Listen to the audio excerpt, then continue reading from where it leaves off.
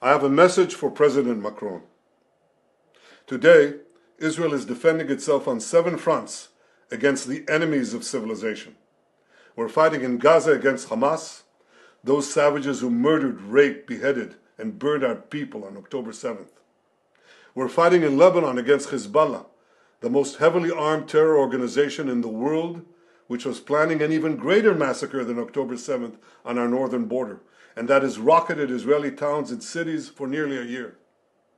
We're fighting against the Houthis in Yemen and the Shiite militias in Iraq and Syria that together have launched hundreds of drones and missile attacks against Israel. We're fighting against terrorists in Judea and Samaria who are trying to murder civilians in the heart of our cities.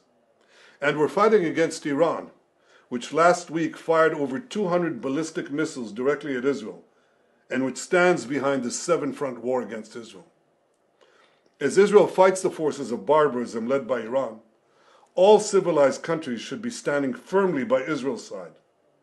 Yet President Macron and some other Western leaders are now calling for an arms embargo against Israel. Shame on them. Is Iran imposing an arms embargo on Hezbollah, on the Houthis, on Hamas, and on its other proxies?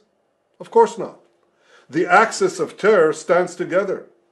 But countries who supposedly oppose this terror axis call for an arms embargo on Israel. What a disgrace. Well, let me tell you this. Israel will win with or without their support. But their shame will continue long after the war is won. For in defending ourselves against this barbarism, Israel is defending civilizations against those who seek to impose a dark age of fanaticism on all of us.